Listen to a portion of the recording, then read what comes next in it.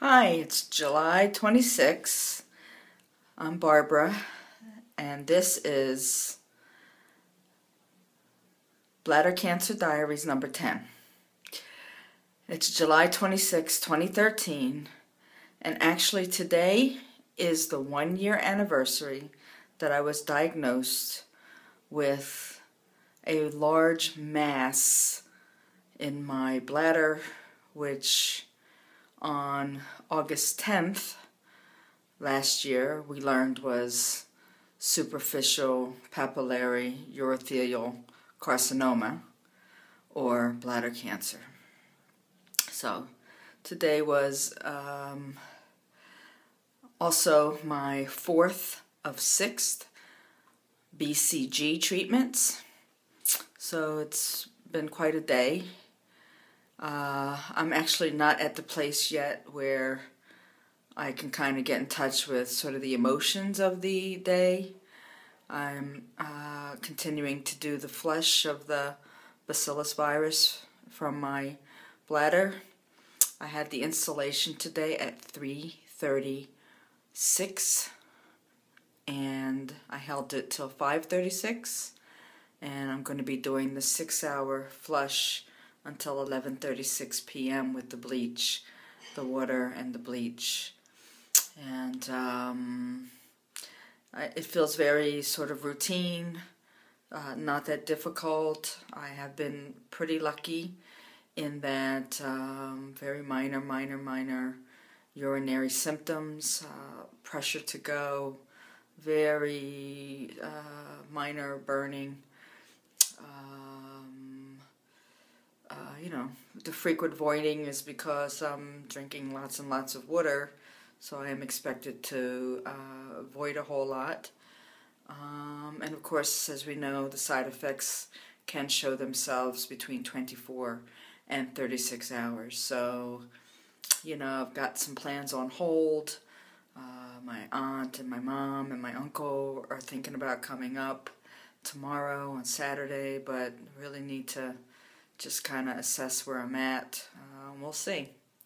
And I think that's really been one of the most challenging things to deal with, aside from the sort of the physicality of what I'm doing. My social life certainly taken a big hit, and by extension, my partner Kay's social life has sort of taken a hit. It's summer. These are lovely times to be at the shore or to be barbecuing or out in the park, listening to music. There are plenty of concerts going on, both in the city and in Jersey City here. And, certainly, we have options about going to our friend's cabin in Peekskill, and a lot of visits to friends and that sort of thing. And all that's really been put on hold. I mean, there's birthday parties for our 2-year-old extended family, Idris, who's the son of Tim and Emilka. There's a 50th birthday party for our dear friend Lottie Domingue. There's all kinds of stuff happening, and we're having to be quite tentative, and that's certainly not easy for Kay, and it's not that easy for me either. So there it is. There's sacrifices on the road to health and wellness, and certainly that's one of them. That's a big one. And other than that, so far so good. And I really appreciate you continuing to view my videos on this 10th installment. And I'll stay in touch. If there's anything remarkable to report, I'll put another one up.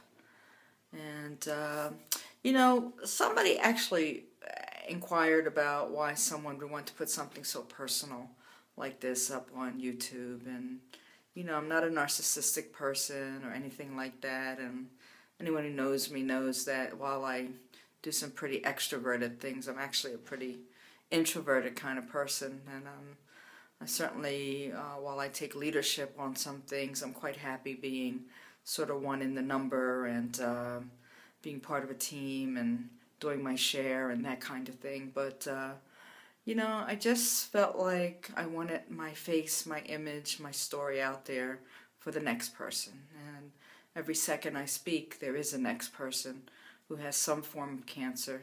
This is just the pandemic that's happening in our nation and around the world, and even in very modern times with, certainly not a sufficient amount of investment into research and stuff, and we could do a lot more.